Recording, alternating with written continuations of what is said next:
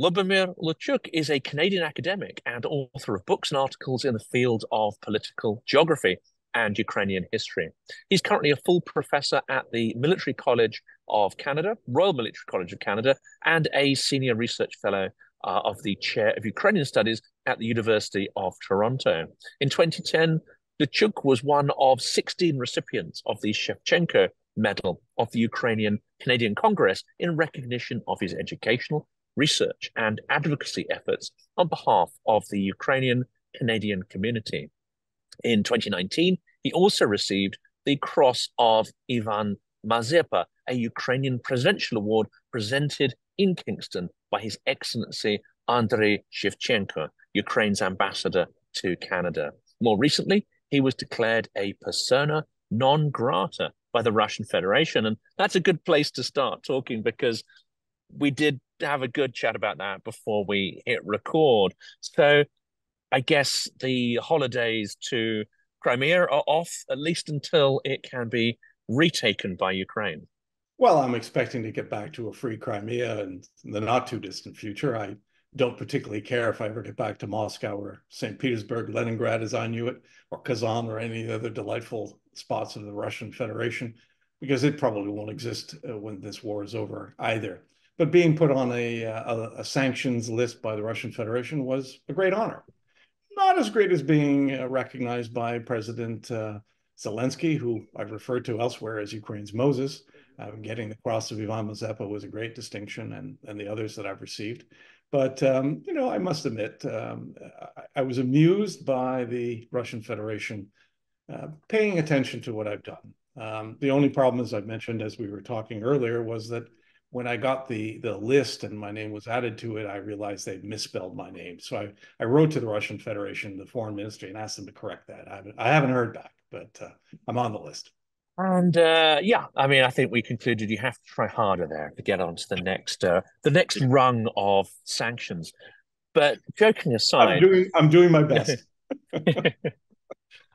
we're going to talk a bit about disinformation. And of course, in your academic work, there have been attempts by the Russian state to sow discord, to disparage your work, and in some ways to try and disconnect you from the academic community. They use a variety of techniques, don't they, in order to both manipulate historical memory, but also to try and manipulate the academic process of research and publishing, especially if it's something they don't like or which challenges any of their narratives. Yes, that's absolutely true.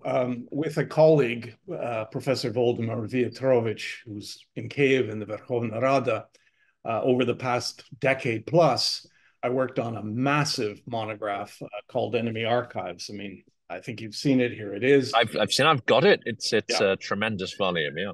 Well, it was in some ways a life's work, a very difficult project because it involved sifting through thousands of pages of KGB archives about the Ukrainian nationalist movement, about Soviet counterinsurgency techniques, selecting the documents that we felt best answered a series of questions that I posed to him when we first met, translating them from Russian and Ukrainian into English. That was done by Marta Olinik, and then finding an academic publisher, McGill Queen's University Press, which then put the whole thing through a rigorous peer review process with external readers and who we then had to respond to.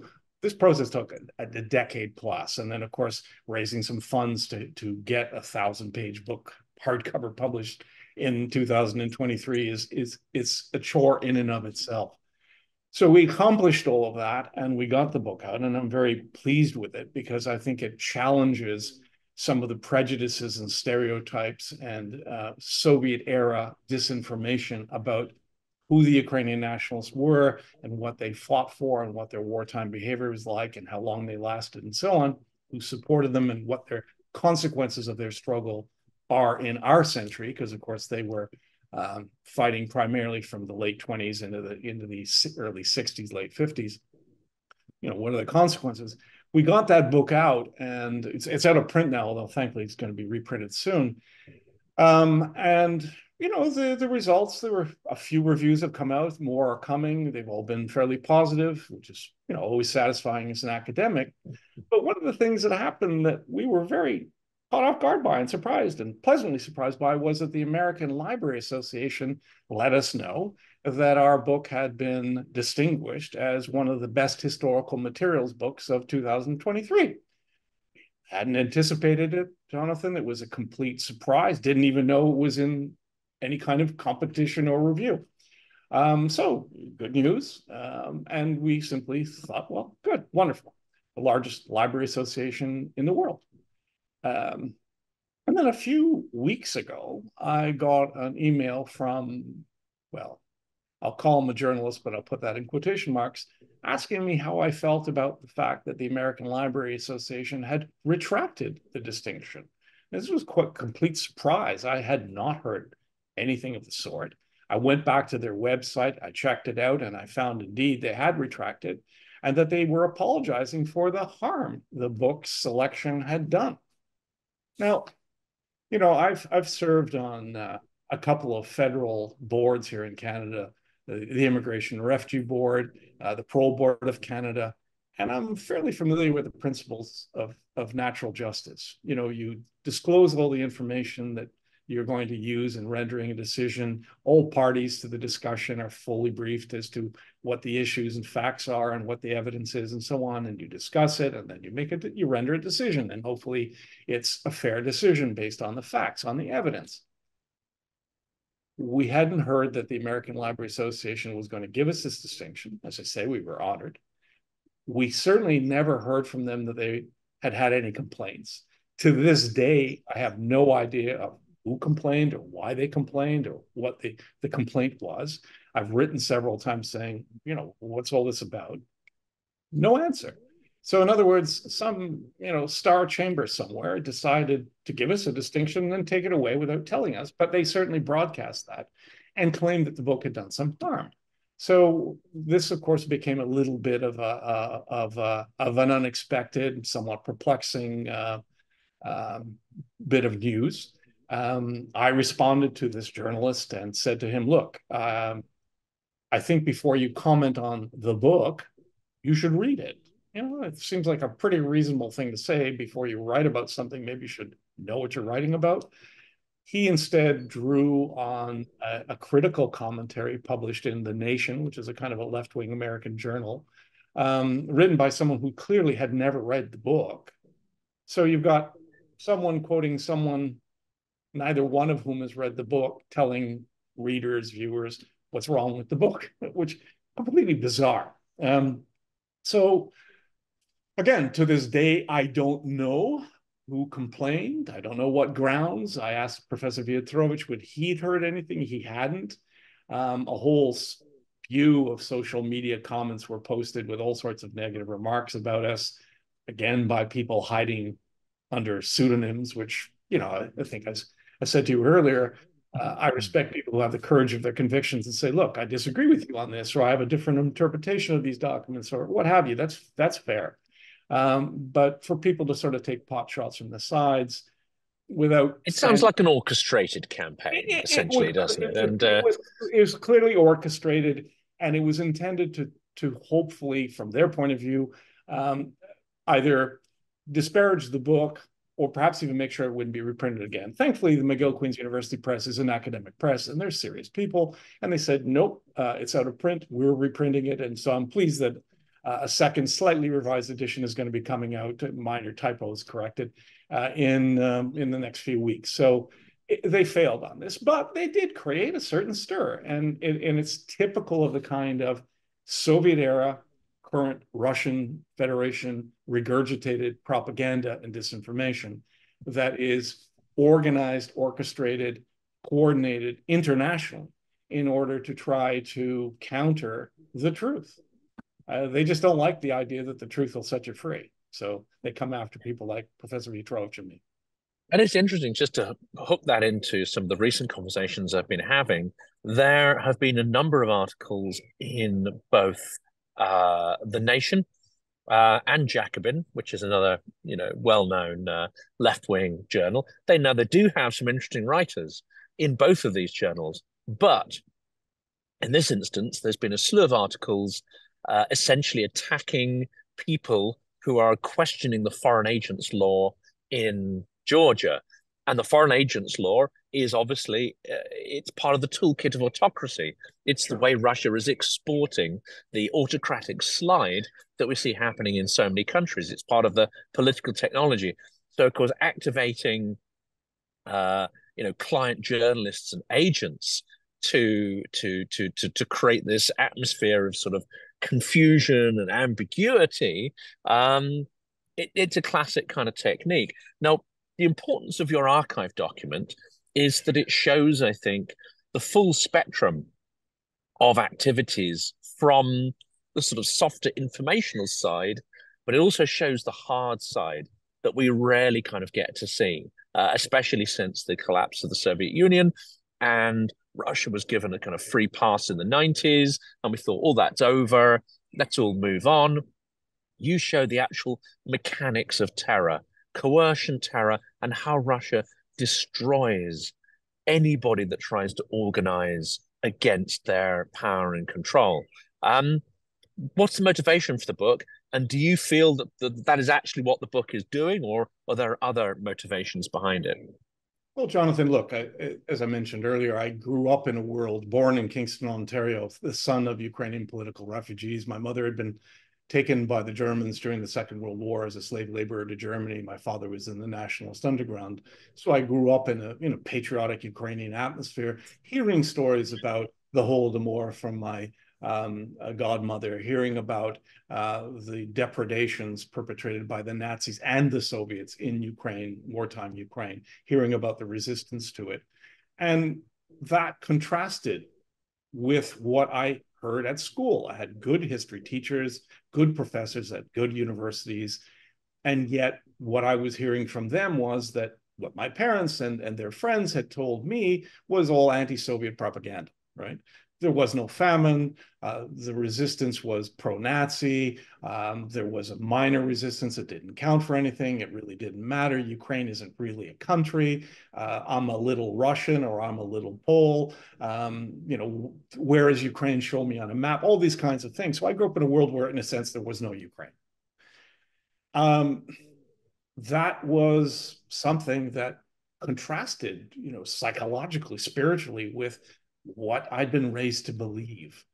And so as I became a young academic and a graduate student, I became increasingly interested in these untold stories and were they true and how did one investigate them. I began my research in England in the Foreign Office records. I remember being stunned to discover that the British government knew about the famine, about what we call the Holodomor today, and covered it up so as not to offend the Soviets. That was, they say it, black and white. Other governments recognized the Soviet Union at the height of the famine. Think of the United States. People catered to this idea of a great Russia or of a Soviet Union. And some of that hangover is still with us. You still see people go, well, we don't want to escalate because, these are the great Russians. These are the inheritors of the Soviet state. There's this lingering acceptance of the settler colonial story that Russia, imperial Russia, Soviet Russia, or the Soviet Union, and now post-Soviet Russian Federation imposed on Ukraine.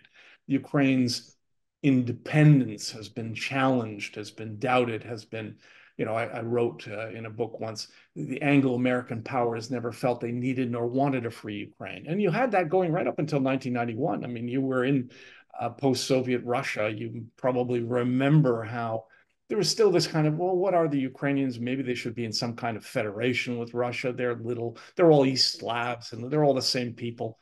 I mean, today we know as a result of Putin's genocidal agenda against Ukrainians that Ukrainians never were Russians, aren't Russians now, and given this war, will never be Russians ever again. So at least in my lifetime, I've seen not only the independence of Ukraine as a state recognized by others in Europe, in itself, an amazing accomplishment given my lifespan. I remember opening the first atlas that I bought in 1991. My parents gave me for Christmas, and there was a 2-page spread of Ukraine. I went, holy cow, I'm a geographer. Look at this. There's a map of Ukraine as a state in Europe. Wow, reemerged in Europe. What I was always taught to believe. Now we have, of course, widespread recognition. People like you, I'm very grateful for, have made certain that the world now knows about Ukraine as never before. There's never been a time in history when people have been more aware of Ukraine as a state, as a nation, as a people. You know, I look around in my neighborhood. I was in Edinburgh about a year ago, Ukrainian flags all over the city. My neighbor is of Scottish heritage. He's got a Ukrainian flag on his flagpole. Where did all this come from? You know, from my boyhood when people wouldn't know what a Ukrainian was. And when, frankly, and I say this with some, you know, self effacement, I was almost ashamed when I was a boy to say I was Ukrainian because no one knew what that was. It was almost like, well, why should I be different? I mean, my parents gave me a name like Lubomyr Luciuk, which made it a little hard to hide. But, you know, like that Johnny Cash song about a boy named Sue, I had to sort of struggle with that. But the reality of it is I wasn't sure I wanted to be a Ukrainian. Now I see nothing but enormous pride and support. Again, some of it from the West has been too slow, too little, too late. We all know that. But the reality of it is people talk about Ukraine. And yes, it's not on the front pages as it was several months ago, but it's still there in the pages every day. Because this is an existential war against Ukraine. Ukrainians cannot afford to lose this war. I still think they will win this war. I don't think their claims about what peace should look like are extreme. They simply want the return of the territories they had in 1991. That's perfectly reasonable. That includes Crimea. There should be reparations, and the people guilty for this war of aggression, for this genocidal agenda, should be brought to justice. And that's not just Putin, the KGB man in the Kremlin, and his immediate confederates and the people who've propped him up, the oligarchs and so on. This is broader now. I think I've heard you say that a few years ago you would have seen the Russians as part of Europe. And I certainly taught that all my academic life. Like you, I believe that the Russians were part of Europe, you know, hobbled by a political system, the Soviet system, but recovering their place in Europe, like Ukraine, Estonia, Latvia, and so on. After February 2022, I'm not so sure. In fact, I'm fairly sure they're not part of Europe and will not be back in Europe anytime soon.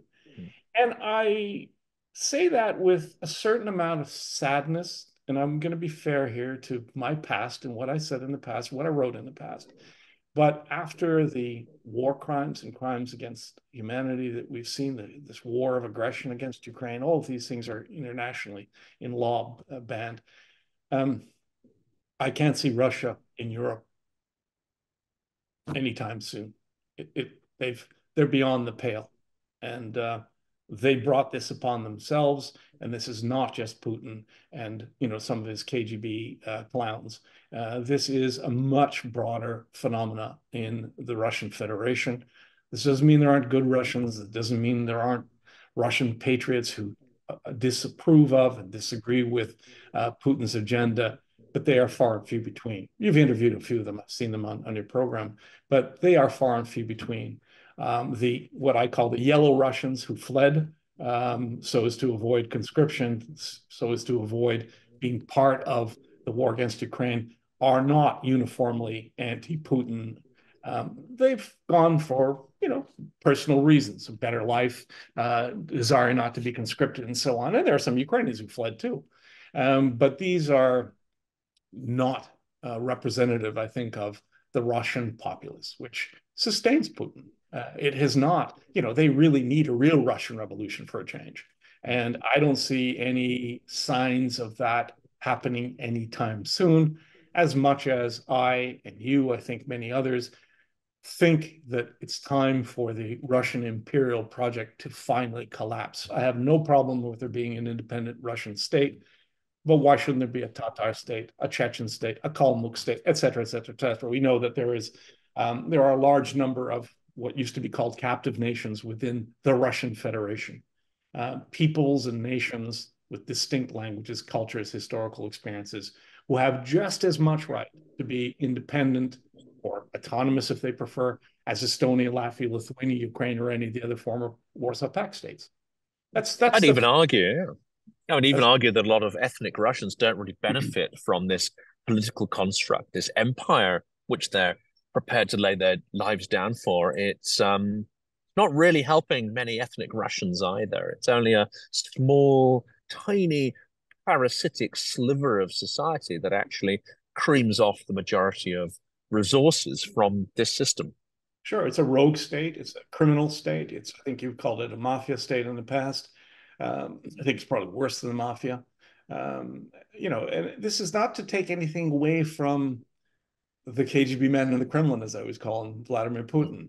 But you've got to remember his mentality. He's roughly my age. His mentality is shaped by having a grandfather who was in the Cheka, a loyal servant of Stalin, whose father was in the NKVD, and now he's in the KGB. This is 3 generations of Soviet secret policemen. And these are the same kinds of men that Putin admires and that we discuss in the book Enemy Archives. Because when you look at that, you realize that who we're dealing with? We're dealing with counterinsurgency experts, people who know very well the meaning of that old nursery rhyme, sticks and stones will break my bones, and names will never hurt me.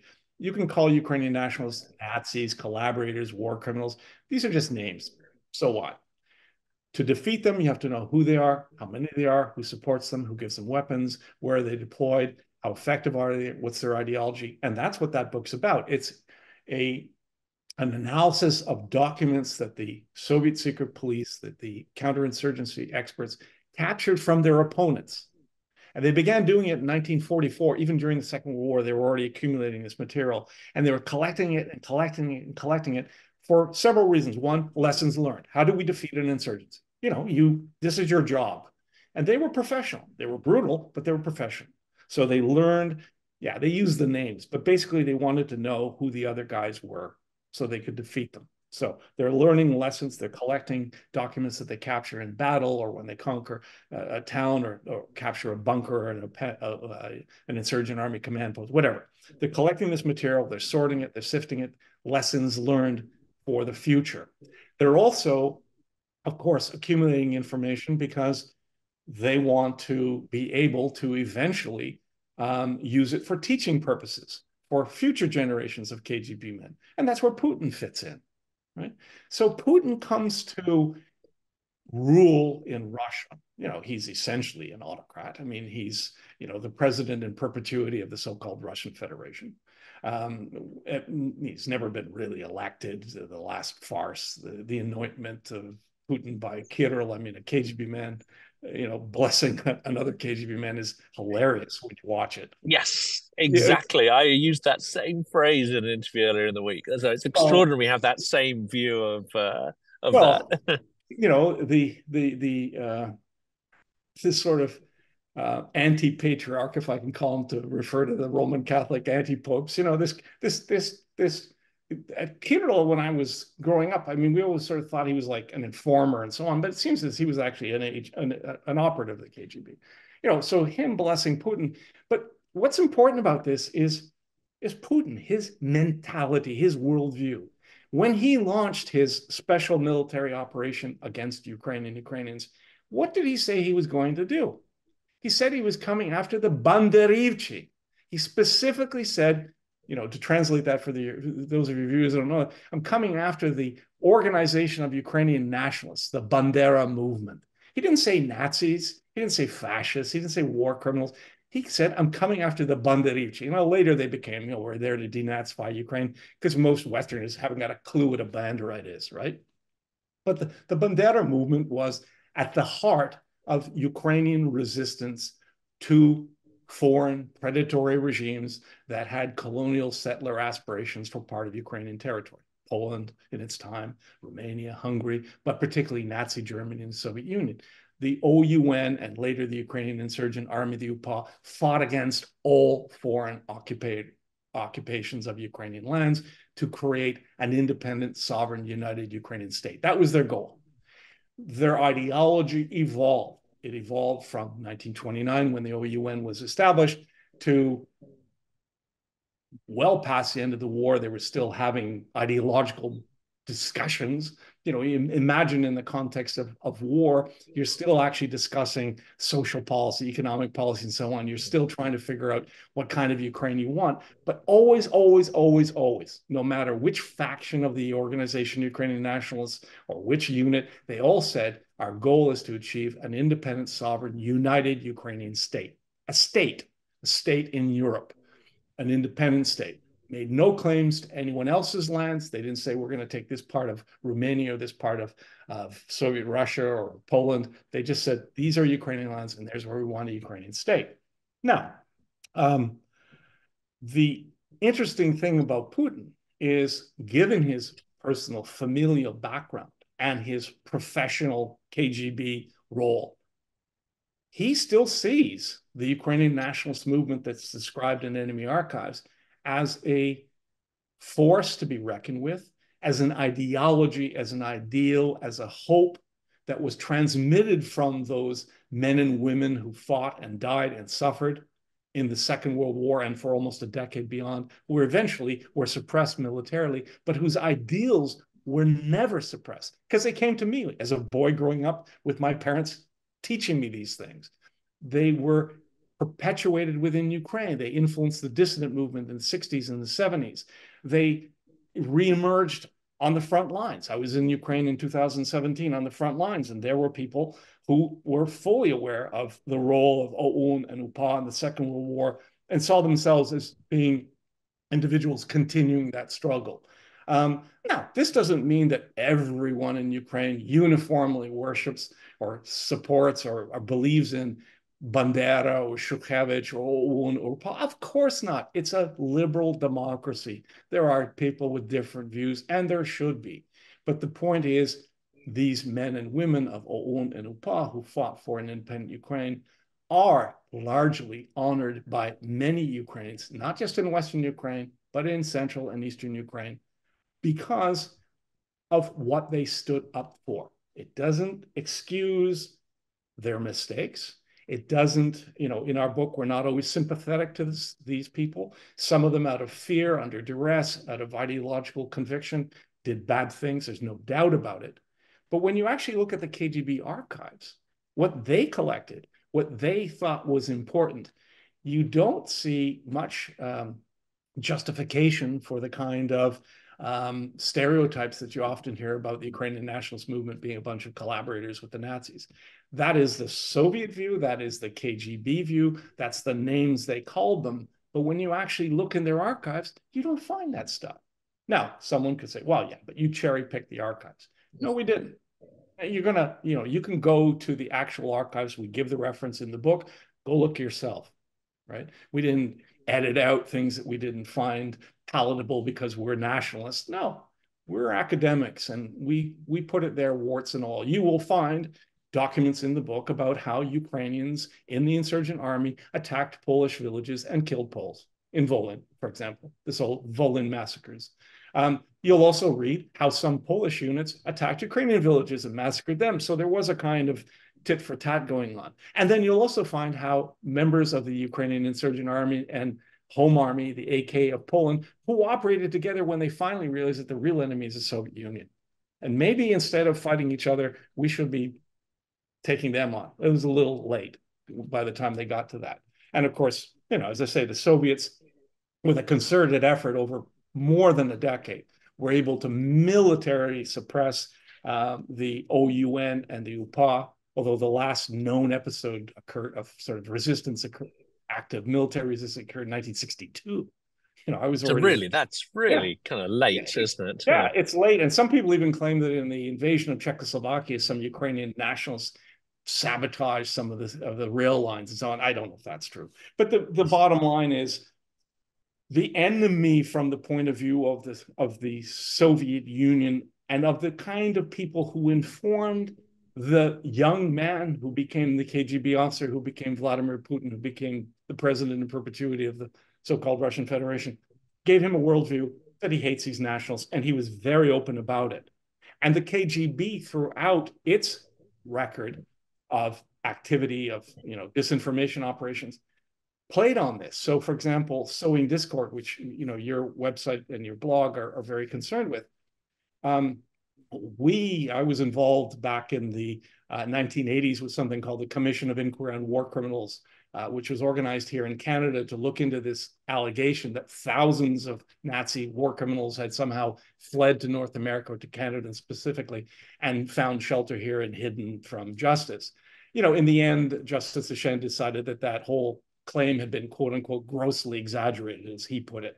And he, looked at specific units like the Galicia Division and said, you can't indict them as a unit in the absence of any specific evidence about an individual having done something wrong. There's nothing to charge these people with. They came to Canada legally.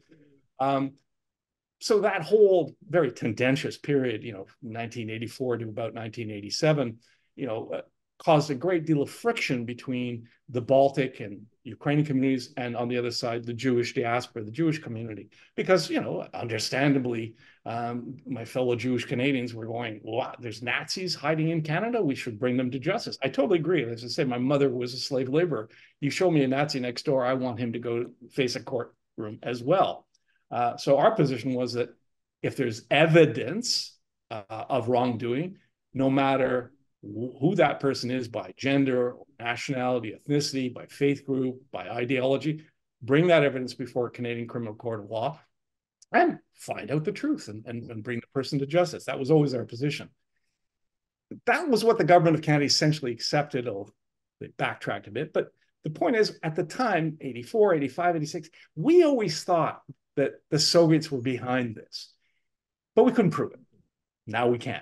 There's a document that we published in another book. I've sent you the front page of it. It refers to something called Operation Payback or Operation Retribution. And this was a Soviet KGB campaign orchestrated in order to deliberately sow discord and dissent between the Jewish and East European diasporas in North America. And in the document that we found, and there are others now being uncovered, it goes back to October of 85. Sherbitsky, the president of the KGB in Ukraine, or the chairman, is being told, we were so successful in planting this kind of fake news in the United States that the Department of Justice in America created the Office of Special Investigations and began looking into people like John Demjanjuk, Ivan the Terrible, and so on, and others, and created great angst and anger and tension between Jews and Ukrainians and Baltic communities in the US. And we've done so well down there, we're going to try it in Canada. And they're actually saying, we did this in the States and we've done it in Canada, and we got the Commission of Inquiry on War Criminals in Canada. Wow. I mean, black and white. Now, what we also now know is that some of the people who provided evidence to the Commission of Inquiry in Canada were actually former members of the NKVD, KGB, and SMERSH. So, you can find their books about what they did in the war published in English in Canada, but no one in Canada thought of looking. So we have been penetrated, exploited, used, abused by Soviet agents of disinformation, and now by Russian Federation operatives for decades. And I think there's probably going to be more information coming out about this in the near future, about how, there are fellow travelers who, consciously or otherwise, are aiding and abetting the Russian Federation in its campaign to create friction and sow dissent and undermine liberal democracy, undermine freedom of speech, undermine freedom of association, undermine all the things that you and I hold dear. And that, we have a Foreign Interference Commission of Inquiry right now in Canada. I'm hoping they will very much look going into not just what the People's Republic of China or India or Iran may be doing in Canada, but also the Russian Federation, because it's clear to me, clear, that not only the embassy of the Russian Federation, but fellow travelers, as we used to call them in the West, are actively involved in sowing fake news, planting fake news in order to undermine serious academic work like we've done in Enemy Archives, but also this kind of work where we try to inform your viewers about different perspectives. Again, I'm totally in favor of people going, well, I've listened to him and I've listened to him. I've read this document, I've read that document, and they can make up their own minds. These people who are behind these kinds of campaigns don't want you to weigh the evidence. They want you to hear only their point of view, and they want to shout down or somehow suppress or ban books and authors and scholars and podcasts that they don't like, because we challenge not only the prejudices of the past, but the stereotypes that they're perpetuating in the present. And of course, it benefits them to find and exploit extremes, and as you say, find groups and find those points of friction that they can amplify. They can't create this from nothing, but what they can do is pour petrol on the flames. We see this with a lot of the coverage before the full-scale war around Azov. And Azov has changed dramatically from its initial incarnation, which did have a high concentration of relatively extreme nationalist points of view, to actually being a unit integrated into the Ukrainian army with people with a diverse range of political views. It's no longer an ideological vehicle in any sense. The trouble is the propaganda sticks, and the trouble is that it is quite easy to weaponize some communities. I think we've seen with the amplification and the protests around Israel's actions in Gaza, and we're not going to get into the can of worms about right, wrong, etc. My view is that some of those actions are almost certainly unlawful, and some of them are not necessarily proportional or that effective. But what you have seen is a very effective weaponization of the information space, and this old Soviet trick of using deep-grained anti-Semitism to weaponize the environment of discourse. Say beyond weaponize, destroy it. Eventually, you can no longer have an informed and nuanced debate about certain topics with a whole range of people because of this weaponization process. Right. Well, I mean, that's the whole thing. They're trying to circumscribe serious discussion. They're trying to reduce it to slogans. They're trying to make it seem as if holding a contrary opinion places you into an enemy camp. You know, I grew up in an academic world where going to university meant being exposed to a range of ideas and not always liking all of them, but being prepared to listen to them, to be respectful to people who held different opinions, to challenge them, but to do so in a way that moved the discussion forward.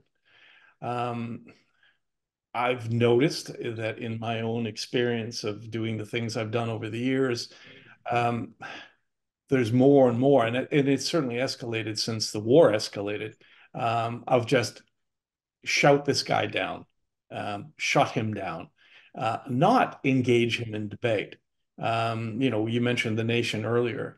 One of the authors who wrote about enemy archives had obviously never read a book and was himself challenged by another Jewish American author writing in The Tablet, which is frankly, much more serious magazine than The Nation, who said, look, you're perpetuating the stereotypes of your grandparents and parents. You have no clue as to what's happening in Ukraine. You're just spouting stuff that you may have heard, and it's about time for you to stop.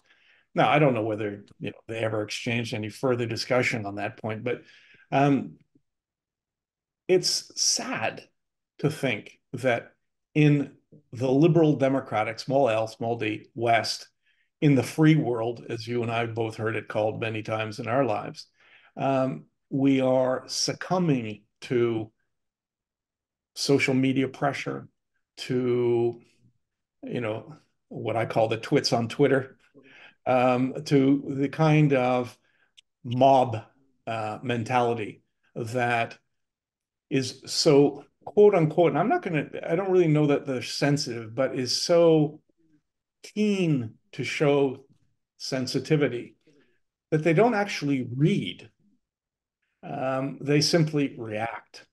I was in the House of Commons some weeks ago speaking to the case of a man called Yaroslav Hunka, who legally immigrated to Canada in 1954, came here from England, had served in the Galicia Division in the Second World War because of what he'd experienced in Western Ukraine during the first Soviet occupation, when members of his family were deported to Siberia, where some of them died, where he saw, as the Soviets retreated, the war crimes they perpetrated throughout Western Ukraine. And from that point, he said, I was a teenager. I hated the Russians. He called them Russians. And I still do. So he joined the Galicia Division of the SS, not in the SS, but of the SS, fought against the Soviets, the Battle of Brody, eventually, with the division, found himself in Rimini, where they were screened by the British, the Americans, the Canadians, and the Soviets, repatriated, resettled in England, kept in a labor camp there for a few years, and eventually comes to Canada with a full knowledge of the Canadian government, which investigated the background of this division and decided that, according to the High Commissioner, all of the things that the Soviets had said about them was nothing but communist propaganda. So this man comes and lives here for 70 years, pays his taxes, raises a family, commits no crimes that I'm aware of, even served in the Canadian militia, so swore an oath to Her Majesty Queen Elizabeth II. And then one day he's invited to see President Zelensky visiting the House of Commons. And he goes and he's introduced and people applaud because he fought the Russians. And then the very next day, the Forward, an online newspaper, it used to be anti-Stalinist, used to be a very good newspaper, a Yiddish newspaper in New York.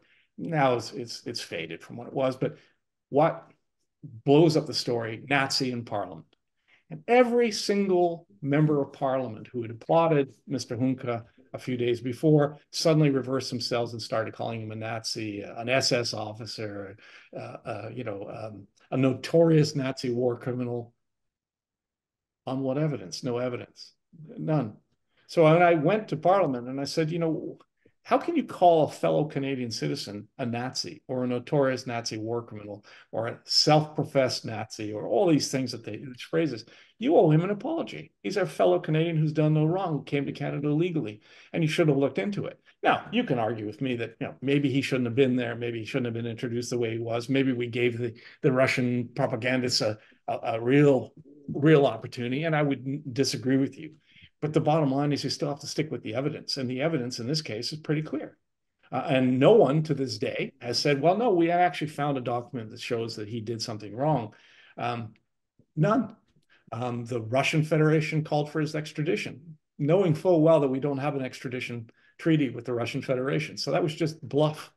A right-wing Polish member of parliament who's got some very odd views, I'll just put it that way, said he should be extradited to Poland. Well, that was not followed up by the new government because, again, we don't have an extradition treaty with Poland, but even if we did, there's no evidence.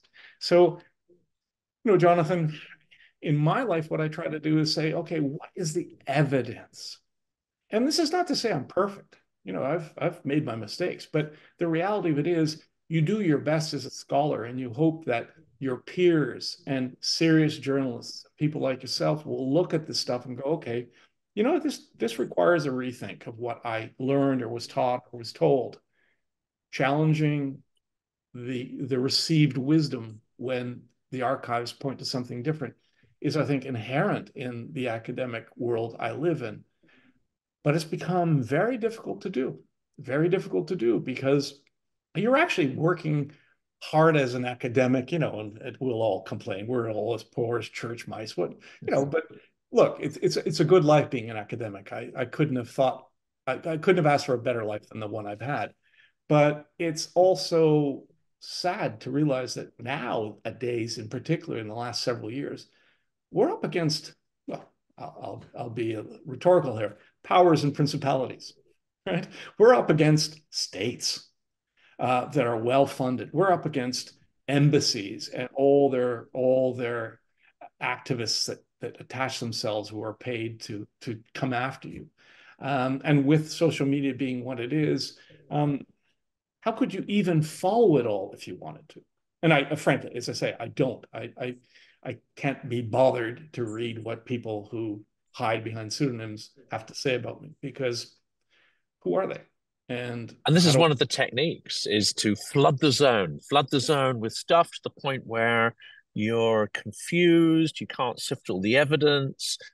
This works very well in Russia, which is like, Well, I don't necessarily believe these accusations, but they can't come from nothing, no Sure. smoke without fire. This Yep. stuff unfortunately works exceptionally well. And unfortunately, people tend to try to believe the best when they're approaching these kind of topics. They try to not be as cynical as perhaps they should be. So there's a Mhm. big role, I think, for media Yeah, well, people literacy say, here. oh, there's two sides to the story. Yes. Well, how are there two sides to the Molotov-Ribbentrop agreement? Now, I know I've read the historians who discuss whether Stalin was doing this to buy time and so on. But I remind my students and I remind my public that, when the Molotov-Ribbentrop agreement was signed, Poland was dismembered. And when the Battle of Britain was joined, Stalin was fueling Hitler. So when British pilots were dying defending your country, when Canadian merchant marine men and Navy personnel were dying in the Battle of the Atlantic, when the doors to hell opened at Auschwitz, Stalin was supporting Adolf Hitler. When France fell, the Low Countries were overrun. Why does everyone forget all of that? I still to this day hear, well, the Soviet Union was our ally. Yeah, when they had to be. Yes, they were. And yes, Soviet arms contributed a great deal to the defeat, thank God, of Nazi Germany. But once the Nazis, again, thankfully, were defeated, what did we end up with? With a Europe dominated by a regime that was no less brutal, no less genocidal than their former ally. And their suppression of the truth, the failure of resistance movements throughout the Baltic states and Ukraine and in Poland to break free of that until 1990, well, 89, 90, 91, suppressed the truth. So there, when I hear people going, well, but they were our friends and all this kind of stuff. No, they weren't. And they're not now. And they're And they not. couldn't have conquered Europe without the hundreds of thousands of tons of resources, the tens Absolutely. of thousands of armored vehicles and tanks the US provided them, the Yes. ships, the railway carriages, the guns, the bullets. They couldn't have conquered Europe if we hadn't And given them the tools to do it. they held back some of that exactly for that purpose. Yeah. Yeah. So when I listen to those who tell me, well, yes, but sometimes there is no but. Sometimes there is actually only one true side of the story, and then there are the lies, or if not the outright lies, the half lies, the diversions. And again, a lot of it is that. Let's just divert attention from what we're doing for the first 18 months of the war to what happened after June of 41. But let's not then talk about the early retreats because we were busy slaughtering Poles and Jews and Ukrainians as we were retreating. Let's not talk about that. Let's only talk about after Stalingrad. And again, because of that admiration, understandable in some cases, for Russian resilience at the siege of Leningrad, for the defeat of Nazi arms outside of Stalingrad. People should understand those sacrifices. I had family members who were in the Red Army, and who fought for their homeland. They weren't fighting for the Soviet Union or for Stalin. They were fighting to defend their Ukraine as they understood it. Then I had people in the underground who were fighting for an independent Ukraine. So I had people on both sides of that conflict.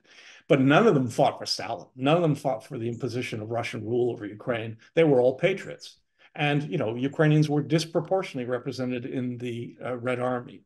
All of Ukraine was under Nazi occupation, all of Belarus, all of the Baltic states. Only something like 17, 18% of Russia proper ever came under Nazi rule. So the victory was, if you like, a Soviet victory. It wasn't a Russian victory. And again, that's another one of the propaganda themes. Oh, the Russians lost 27 million people in the war. Well, no, the Soviet Union may have. Those numbers can be debated. But the fact is, it was a Soviet victory made possible by Western aid. And it was a Soviet victory made possible by Western aid by a West that came to the rescue of the Soviet Union because we needed them, fully understanding that they had been Adolf Hitler's allies just a few weeks before. For me, as someone who, spent some time thinking about the Second World War, I always feel so very sorry, not just for the Ukrainians, but for our great friends now, the Poles, who valiantly resisted both the Nazi onslaught and the Soviet partitioning of interwar Poland, and then fled to France and then on to England and fought in the Battle of Britain, helping defend the British Isles from the Luftwaffe, and who served, in the Anders Army and served at Monte Cassino and elsewhere, landed at D-Day. And when the war was finally won on the 8th of May, 1945, we're not allowed to march in the Victory in Europe parade in London because of the objections of the Soviets. I mean, wow. If Ukrainians want to be angry or bitter at the way in which the West turned a blind eye to what the Soviets were doing in Ukraine in the 30s and 40s and 50s, your allies. Like, nobody denies that the Poles were on your side for the whole war, right? And yet look at how shabbily they were treated. And, I say that as someone who had the benefit of having a Polish supervisor when I was at the University of Alberta, Leszek Kruszynski, fought in the Warsaw Uprising, great man, great Polish patriot. And I can't imagine how people like him felt about the betrayal of Poland by her allies in the Second World War. You can say Britain owed nothing to Ukraine because Ukrainians were, on the Soviet side, or they were collaborators or whatever. But Poland? Or what, or telling the Czechs to give up Sudetenland and arming Nazi Germany, arming the Third Reich with all those wonderful Czech munitions plants and armaments industry. I mean, you probably know that the Wehrmacht advanced in good order, in part because they had Czech tanks and Czech artillery that they got through the dismemberment of the Czechoslovakian Republic. For Ukrainians, in some ways, the war begins actually in 1938 when Carpatho Ukraine was handed over to the Hungarians. But however you start the war, we all agree the war ends on the 8th of May, not the 9th of May, in the Soviet telling the Great Patriotic War. The fact is, in some of these instances, it's the evidence that we need to look at, not the interpretations. And the evidence is clear as to what happened to Poland, what happened to Ukraine. And that's why in the 21st century, if there's, again, something that is just so remarkable, Jonathan, the fact that Ukraine is so well known, I've already mentioned, but the other thing that is so great and wonderful, the silver lining in this cloud of this genocidal war against Ukraine, Ukrainians and Poles have reconciled. We understand we need each other. Estonians, Latvians, Lithuanians, the decent Belarusians that can still speak, and all the other nations of Eastern Europe who fled to the West and who stumbled over each other to try to get into the EU and the NATO alliance. All of this happened because they'd all experienced Russian or Soviet rule. That old canard about NATO expanded to the West and, to threaten Russia. Nonsense. The East ran West. That's what happened. Ask anyone in Poland or Estonia or Latvia or Lithuania, why did you want to be part of NATO? For protection. And that's what needs to happen for Ukraine. Ukraine needs to be part of NATO, needs to be part of the European Union. I think I was the only Western academic or op-ed writer who in November of 1991, actually wrote an opinion piece published in the Globe and Mail, our national newspaper, arguing that Ukraine should hold on to its nuclear arsenal, even if it remained neutral. I think Ukrainians made a great mistake when they gave up their ability to defend themselves. I think they were naive, terribly naive, when they signed the Budapest Memorandum, giving up their arsenal in return for what they thought were promises of their territorial integrity and sovereignty being protected by the United States, the United Kingdom, and the Russian Federation. I think they've learned that to their cost. I think post-war Ukraine will be a very different state in Europe from what existed, say, in 2013 or 14. I think it could very well end up being, as President Zelensky has suggested, it might be a quote unquote second Israel. I think it will be in the European Union, it will be in NATO, but it will also be able to defend itself. And that probably it has to. It can't rely on allies. It's understood that allies are sometimes unreliable, and yeah, and I think it, in that context, it will probably be a nuclear state, and I say that with lots of hesitation. I don't want Ukraine to go that way, but what choice does it have? Poland is now talking about getting nuclear weapons. Look at the rearmament of Poland. It's becoming a military colossus in East Central Europe. Ukraine has to do something very similar, and it has to recover from the enormous devastation that's been caused. The human suffering is just, I mean, I'm sure you see this too. I cannot imagine the social, economic, and psychological, spiritual consequences of this war for the Ukrainian nation. The theft, the kidnapping of thousands of Ukrainian children, the destruction of Ukrainian cities, of the infrastructure, the power, the mining, the ecocide that's happening in Ukraine, all of these things that, others have commented on and can in more detail than I ever will be able to. But all of this has to be repaired, restored. And what happens in the meantime to the psyche of a whole generation or two of Ukrainians? Again, it's clear that one of the consequences is we're not Russians, never were, and never will be again, if anyone ever thought we were. That's I think, ingrained. What the nationalist movement struggled with was binding the nation together. Eastern Central Ukrainians had been under Soviet rule. They had a different mentality as a result than Western Ukrainians, who had a little more freedom, if you like. In the context of war, there were these expeditionary groups that went out to the east, to Mariupol and so on. I'm working on a manuscript right now about a Ukrainian nationalist by the name of Volchuk, who is one of the righteous among Gentiles, recognized at Yad Vashem for saving Jews in Mariupol. Right? So these people tried to bind the nation together, and they were modestly successful. They just didn't have the time. I mean, the war didn't last long enough, but they were also being repressed by the Nazis, repressed by the Soviets, but they planted seeds. And those seeds, I think, sprouted slowly, so that today, under the impetus of this new war against Ukrainians, there is a united nation. I mean, I think you see it. There's no more of this sort of regional tension between Eastern and Central Ukraine and Western Ukraine. That's disappeared. I already saw that in 2017, but under the impact of this escalation, I think Ukraine is united as never before. And that, again, at what cost? My God. But it is Ukraine's war of national liberation. And Ukraine will reemerge as an independent, sovereign United State in Europe as a consequence of this. The cost, enormous, unbelievable. But, it's hard for me to say this, but worth it. The very, very last topic to touch on before we close, I think, is just to ask about the importance of your book, because it shines a light on essentially the mechanism of repression, the mechanism of counterinsurgency, how Russia exerts its will through intelligence, terror, coercion, etc., to essentially control territories and control populations. How important is that understanding, given that Russia's intent is clearly to occupy the whole of Ukraine? We would see similar methodologies deployed if they were successful in that. Fortunately, we think won't be successful in taking even a bigger chunk of Ukraine than they currently have, let alone the whole country.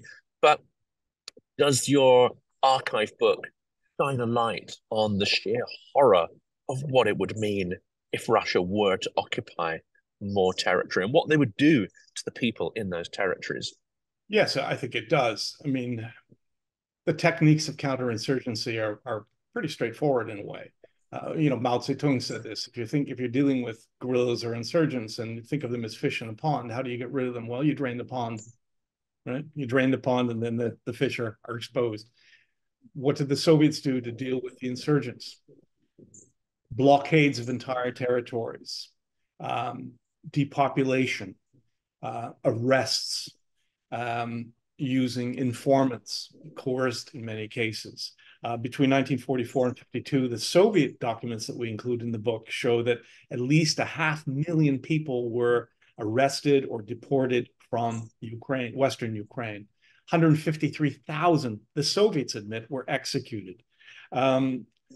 entire communities were relocated forcibly. Operation Vistula, for example, in cooperation with Communist Poland. Just simply take a region, move everyone out. And anyone who's left there is an enemy to be killed. Deportations to the Gulag, to Siberia, arrests, betrayals, not just a military campaign, which, by the way, they didn't do that well, just as in the war against Ukraine today, these meat waves and so on. They weren't particularly skillful at the beginning anyway. They got better, as the Russians are getting better today, in learning how to deal with the insurgents. So what they would do, and one of the particularly nasty techniques, was they would capture members of the Ukrainian insurgent army, the UPA, torture them, execute them, take their documents. Sometimes they could turn by saying, okay, your parents are living in this village. We're going to kill them. We're going to deport your family, kill your sister, whatever, unless you turn and work for us. And then they would send these turncoats back out into the villages to commit outrages against the Poles. There were very few Jews left then, but against Poles and other Ukrainians, as if the Ukrainian insurgent army were just bandits. So they would have these false flag operations, as we would call them, to try to turn the public against the underground. And of course, that called forth a reaction from the security services of the underground, which then had to sort of root out traitors. And in that kind of hot atmosphere, mistakes are made. And this is, again, creates distrust. People fear everyone who comes to the door at night. Are these real insurgents? Or are they fake insurgents? Are they Ukrainian insurgents or Polish insurgents? Are they bandits, perhaps? Or are they genuine patriots? And when you come to the point where you just don't know anymore, you're afraid of everything. And you atomize, and you simply want nothing to do with anything. It took them 10 years. I mean, the amazing thing is, with virtually no help from anyone else, these Ukrainian insurgents who captured their weapons from their foes, who sustained themselves with popular public support, managed to last for a decade. A decade. There was no, the Polish army, Krajowa, had the support of a government in exile. France had de Gaulle, right? The biggest collaborationist governments in Europe, although I should point out we're Quisling in Norway, Vichy France, and so on. There's no collaboration government in Ukraine, none, zero. But the point is, with no outside aid, they continued to fight. Yes, there were moments when they cooperated with the Germans for tactical reasons, although that was rare. And as we document in the book, when some UPA commanders, for tactical reasons, joined the Germans in fighting the Soviets, they were tried and, if found guilty of disobeying the order of not collaborating, were actually executed. It's in the book. The UPA shooting its own officers for collaborating with the Germans. You couldn't just sort of take initiative. It had to be cleared from the highest levels.